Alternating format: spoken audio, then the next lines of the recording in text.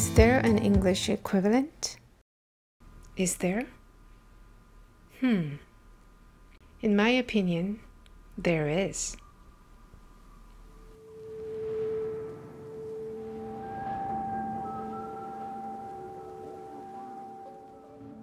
As a Korean native, I had never really given much thought to this vowel. I thought, what is there to think about? It's so simple. But I started teaching Korean as a foreign language to English speakers, and that motivated me to watch some Korean teaching channels on YouTube. And soon I found this channel called Motivate Korean. I'm sure many of you are familiar with this channel already, and I found myself binge watching the videos on this channel. This channel gives you a lot of interesting ideas and different perspectives on learning Korean. So naturally, I was absorbed into the content. Then one day, I found this pronunciation tip video on the vowel "o." It caught my attention because I was curious as to why people would have difficulty pronouncing this vowel in the first place. Jeremy, the founder of this channel, introduces the Korean "o" as a notoriously difficult vowel and says that English speakers do use the sound, but it isn't isolated as this vowel. So, in a nutshell, you could say that this video inspired me to find the same sound in English. Also, he talks about the difference between O and O, and how the English O is not a pure vowel, but rather a combination of several different vowels, and that is why people, especially European language speakers, have trouble distinguishing these sounds. In fact, I've seen Italian people having difficulty telling these sounds apart. It's understandable because in Italian they spell these words with O, but it sounds more open in some words and more closed in others. For example, to my Korean native ear, the O in the word cuore sounds like all, but the O in the word caro sounds more like o. The problem is, even though we hear all in cuore, we still spell it as cuore. Why? Because it is spelled with the alphabet O. To Korean people, O is O and nothing else. That's why. So it can be confusing for Italian natives.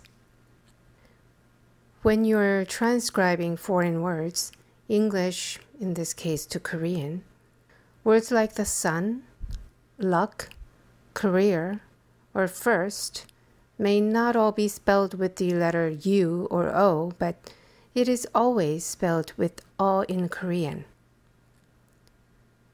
When you dig a little deeper and really take some time to think about the sound, the shape of your mouth and tongue position, you'll see that it's not as simple as you might think. When you compare the O sound in the word sun with the Korean word 어머니, these sounds are not the same, and you will notice that the Korean O is formed farther back, very close to the throat. Let's think about some of the sounds that are similar to the Korean O sound. Awesome, dawn, walk, sought, bought, talk, brawl, or awful. These are much closer to the Korean O than other sounds.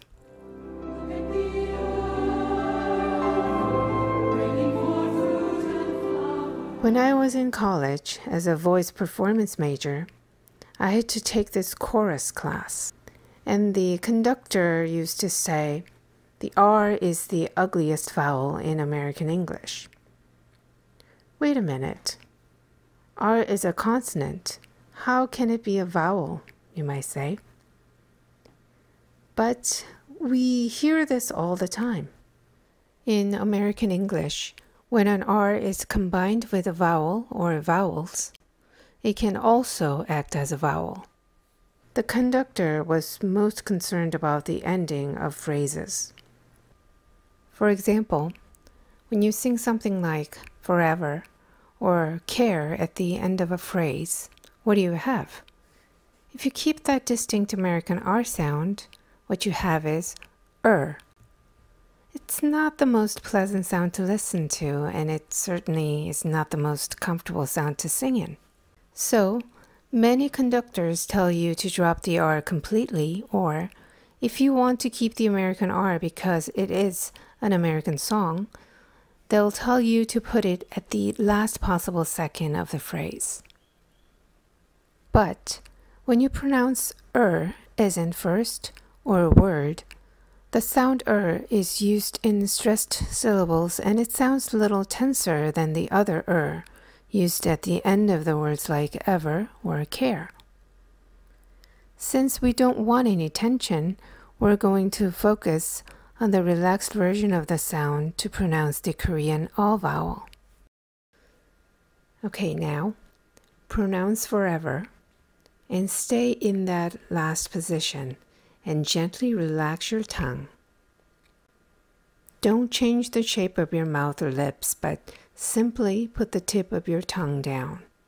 Then, voila, there it is, the Korean all. If that doesn't convince you, pronounce Korean words like 한국어 or 영어, and then stay in that final position.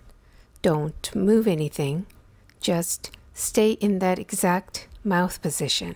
Then curl the tongue up to pronounce as in earn or urge.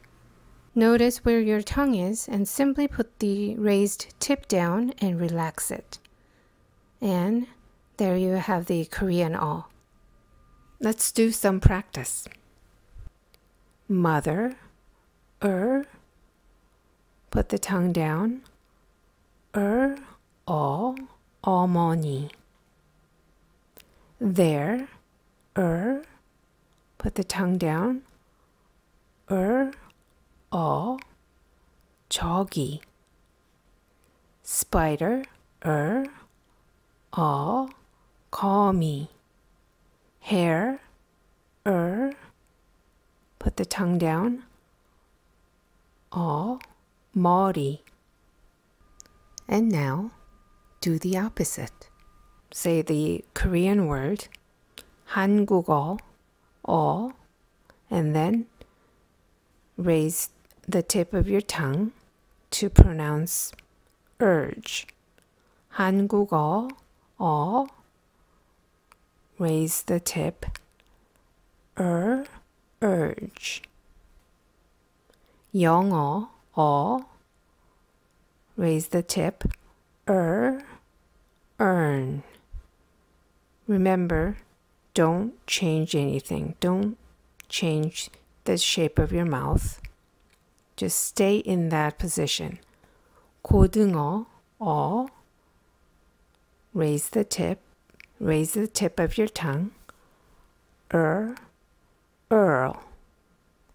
단어, raise the tip, earn. If you practice these exercises several times, you'll be able to find the right place to form the vowel all. Thank you for watching.